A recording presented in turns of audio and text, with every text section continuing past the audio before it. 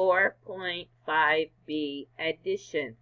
Represent addition problems using an input-output table and a numerical expression to generate a number pattern that follows the given rule. Example 1. Let's use this function machine here and a vertical T-chart over in ActiveInspire to record the input-output data. Then generate a numerical expression for the input-output table. First, select one of the green marbles and put it into the in section. It will travel through the machine and a number will come out of the out. So now I'm going to come over to my input table in ActiveInspire. We input an 8. My output is 12. I'm going to go back to my function machine, pick up another marble, 3 this time, and I got a 7, so I'm going to record my data. I inserted a 3, and I received a 7 out of the function machine. I'm going to try 2 more, recording my data each time. I have a 7. And it gave me an 11 on the way out. Let's see, this time I want to try 5. So I'm going to input my 5, and my output is 9. Now, ask the students and take notes over here on the side about a numerical expression that is true for each one of these rows going across. I input an 8, equal to an output of 12.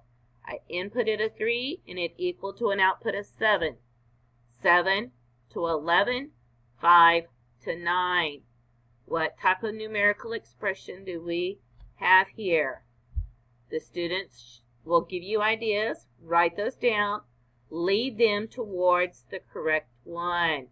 They should have come up with a numerical expression that said something about anything you put in the input, add 4 to it, is going to equal the output. So let's see if that's going to work. I'm going to input a 6. If we follow our rule, input 6 plus 4 equals 10. So I'm going to type in a 10, and now I'm going to go check and see if we got it right. It did work. Let's try it again. This time, let's input the 2. The machine can be a little picky about where and how far you put the marble in. I put in a 2 this time. And our output is a 6. Did it follow that rule? You bet it did. We took 2 plus 4 equals 6. So our last one, 4. We add 4 to it, it should be an output of 8. Great job, we did it. Okay, so this is an example. How can the children check? Come right here, click on the handles. It opens the machine up. It tells us that we're doing addition, and it's a 4. But we can change it to whatever number we want by this addition and subtraction symbols that are here. So I'm going to change it. I'm telling you my numerical expression is going to be plus 7 this time. Hopefully you can figure out a way to distract the children and change the function rule and close the door and then have a new input-output table.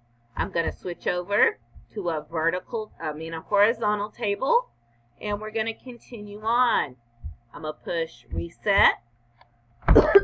Excuse me. Reset. Let's check and make sure our rule is still there. So if we put in a 5,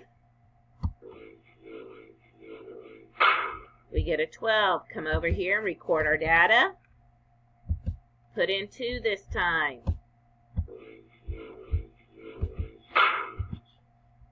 And our data shows us that we get a 9. One more. Let's put in 8. We get 15. This time you need to direct the children's view. Instead of reading from left to right, we're going to read from what did we do to the top number to get the bottom number. So what did I do to 5 to get 12? What did I do to 2 to get this 9? What did I do to 8 to get the 15? Got all the ideas of the numerical expressions down here. Hopefully your students came up with, anytime we put an input number, we're going to add 7 to make it equal our output number.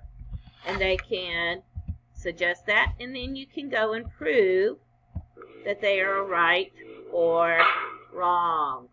So if I have a 7 here, I should have a 14 down here. And we did that by checking it, and it was correct. If you have any questions or anything, please go see your peer facilitator. Thanks a lot.